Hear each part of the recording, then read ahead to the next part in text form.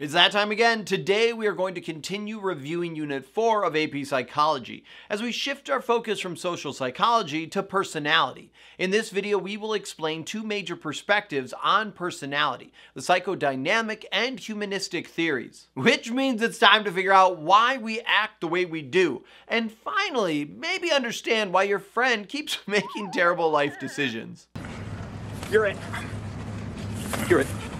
You're it. Quincies! Any quincies? You're it, quincies. No any quincies, no startsies. You can't do that! Can't do. Cannot. Stamped it. Can't do double stamped it, no erasing. To start, we are going to go over how the psychodynamic theory defines and assesses personality. Remember, the psychodynamic perspective is rooted in Freud's work. This perspective believes that a person's personality and behaviors are shaped by their conscious and unconscious mind. Unconscious elements often come from unresolved issues that people may not be fully aware of. Today, the psychodynamic approach often focuses on understanding how the internal conflicts of an individual shape a person's personality, emotional health, and relationships. When looking at the unconscious mind and a person's internal conflicts, we can see the impact of defense mechanisms that are used to help protect an individual's self-esteem. There are 8 different defense mechanisms that you want to be familiar with. There is denial, which is when an individual refuses to accept their reality,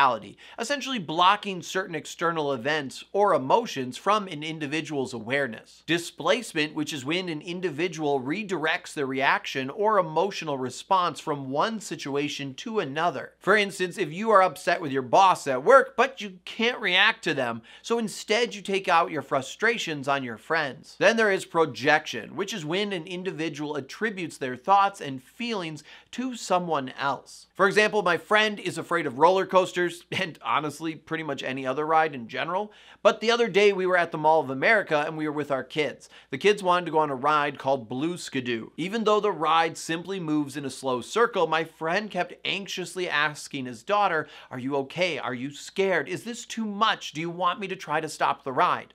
Meanwhile, his daughter was laughing on the ride and having the time of her life. Up next is rationalization, which is when an individual justifies an uncomfortable thought or behavior to make it seem more acceptable. For instance, after failing to get a job from a job interview, someone claims that they didn't really want the job anyway, even though originally they were excited about it. There's also reaction formation, which is when an individual acts in the opposite way as they feel. For example, we all know that one person who acts rude or dismissive towards someone else, even though we all know they secretly like them and would like to date them. Up next, we have regression, which is when an individual reverts back to behaviors of an early developmental stage. Generally, this happens when an individual experiences heightened stress. Like how finals week turns fully functioning students into blankets of burritos who just want snacks and cartoons. Then there is sublimation, which is when an individual takes an unacceptable impulse and channels that impulse into socially acceptable action. For example, taking your aggressive drives and channeling it into a sport. And lastly, there is repression, which is when an individual pushes distressing memories or thoughts out of their conscious awareness. To help make sure you got these defense mechanisms down, I created a practice quiz that has you read different scenarios and identify which defense mechanisms are at play.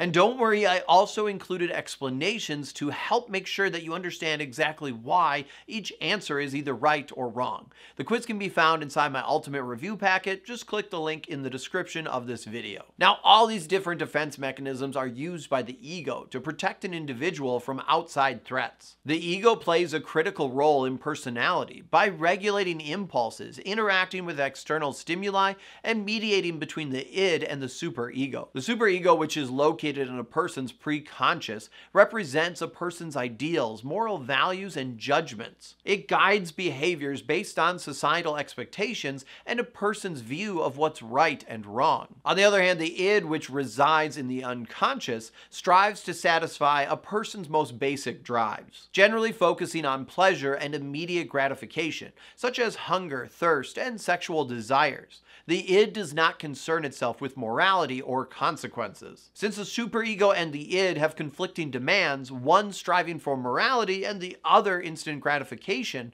Freud proposed that the ego must mediate between them. The ego balances the id's desires and the superego's moral constraints, making rational decisions based on reality. To help manage the constant internal conflicts between the id and the superego, the ego employs defense mechanisms, which help protect an individual from anxiety and psychological distress. This ongoing interaction between the id, ego, and superego ends up shaping a person's personality and their actions. For example, let's say that a student has a big exam tomorrow and is debating about going out with friends or studying. Their id will urge them to forget about studying and go have fun with their friends, focusing on the immediate satisfaction. Their ego, though, will remind them that they need to be responsible and study, since it's important that they do well on the test. Then the ego will have to step in and find a balance. It might suggest studying for a few hours and then meeting up with your friends for the later part of the night. This internal negotiation ends up shaping how a person approaches their responsibilities, actions,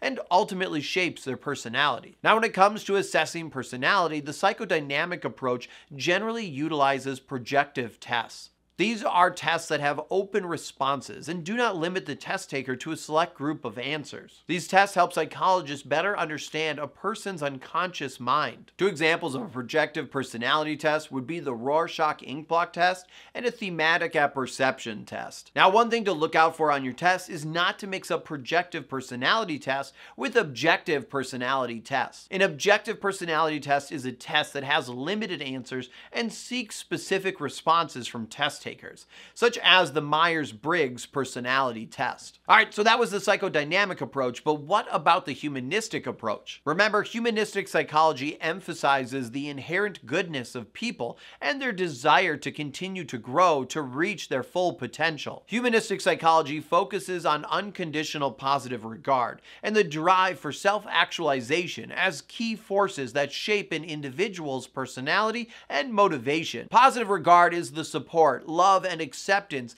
an individual gets from others. There's unconditional positive regard, which is accepting and valuing someone without any conditions or requirements.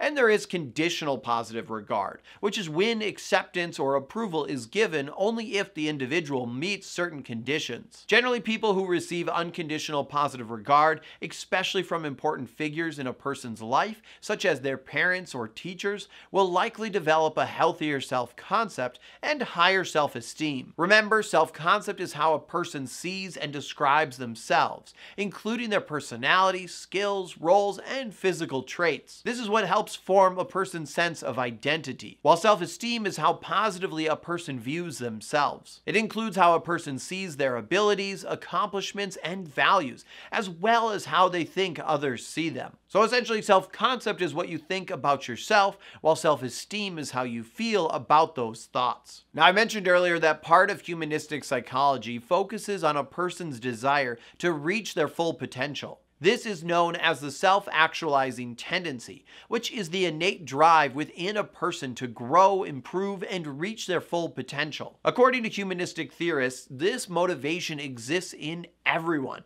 This is what pushes a person to be creative, authentic, and live a fulfilled life. Now, sometimes students mix up self-actualization with self-transcendence. Remember, self-actualization is when an individual is motivated to strive for their full potential, while self-transcendence is when an individual goes beyond their own self-interest to pursue something larger than oneself, such as spiritual beliefs or the greater good of society. So the humanistic theory focuses on a person's innate goodness and growth. Now, to better understand the different personality traits of a person, humanistic psychologists will often use qualitative methods, such as relying on interviews and open-ended questionnaires, allowing individuals to describe their own experiences and feelings in a non-judgmental environment. For example, utilizing the Q-sort technique, which is used to assess a person's self-concept by having them sort descriptive statements into categories based on how well they describe them. Statements such as, "Am I a friendly person?" or "I feel confident in most situations,"